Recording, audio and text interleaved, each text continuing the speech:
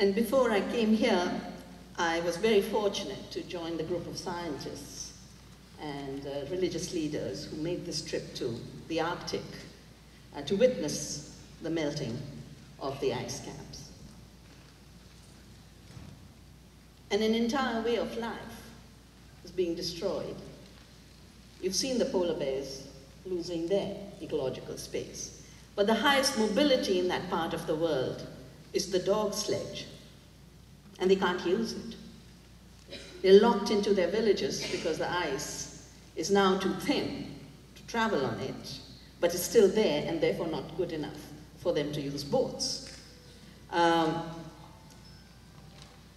same melting is making the Himalayan glaciers in my region, the Ganges Glacier, recede by 30 meters a year.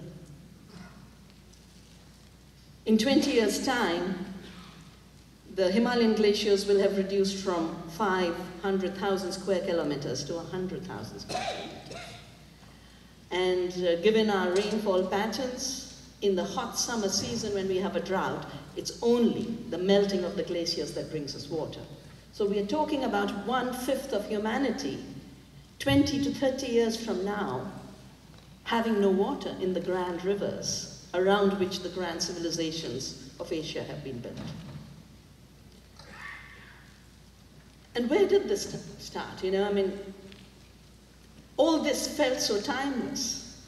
And it started with humanity getting at the fossil fuel, which was never supposed to be touched. It wasted through pollution, and that's the carbon dioxide we are seeing, but it also wasted people. The wasted people of Europe could move to the Americas, to Australia, to Africa, but that model carries on.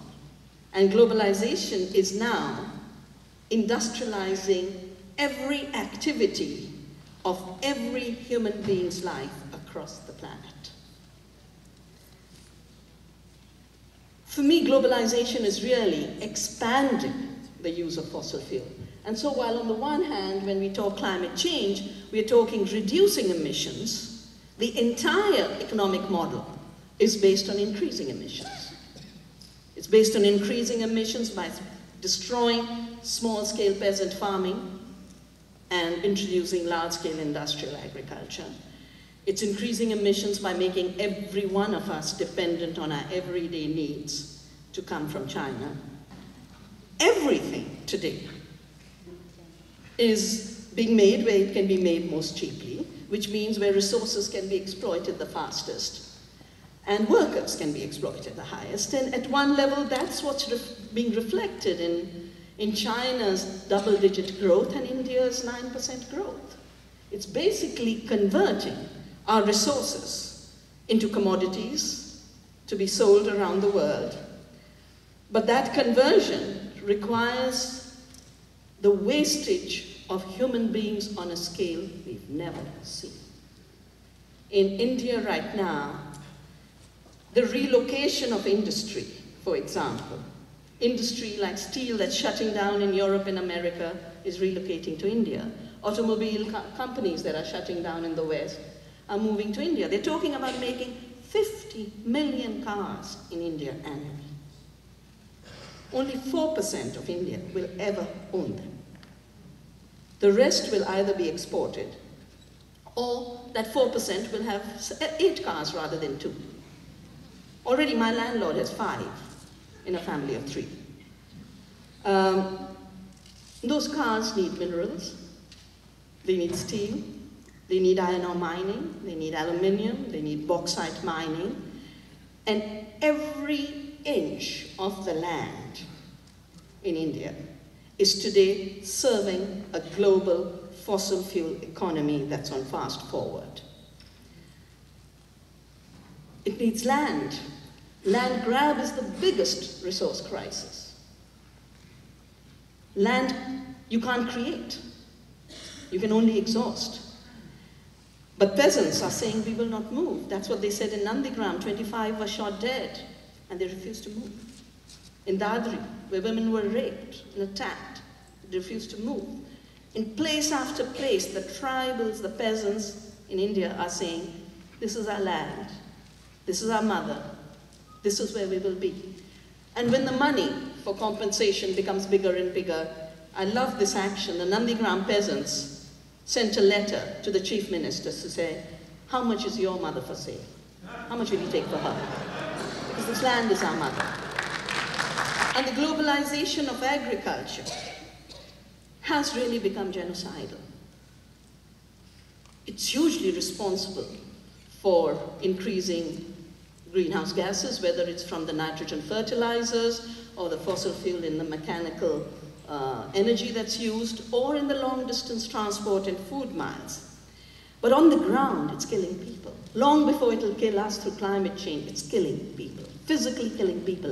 150,000 farmers have been pushed to end their lives in India because of Monsanto seed monopolies, where Monsanto was collecting 2,400 rupees as royalty for a kilogram of BT cotton seed they were selling for 3,200 rupees.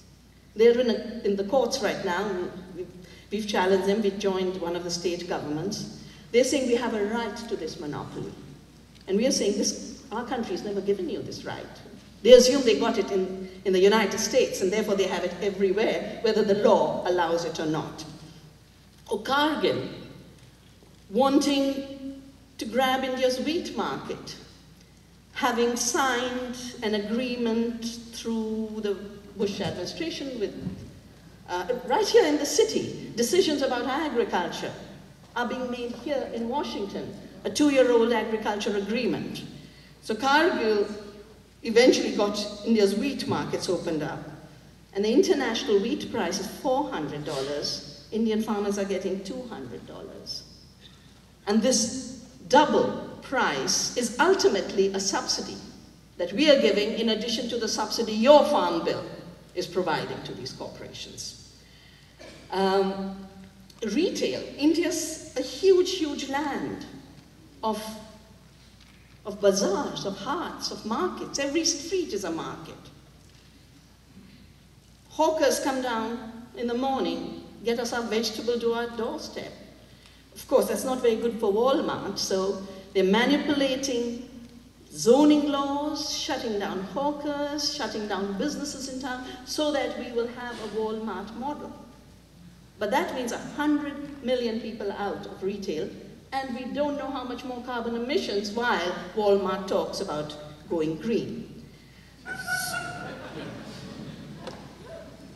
I think John has done some calculation, but you need to add the additional emissions. We've done it for what it would mean for a few hundred stores.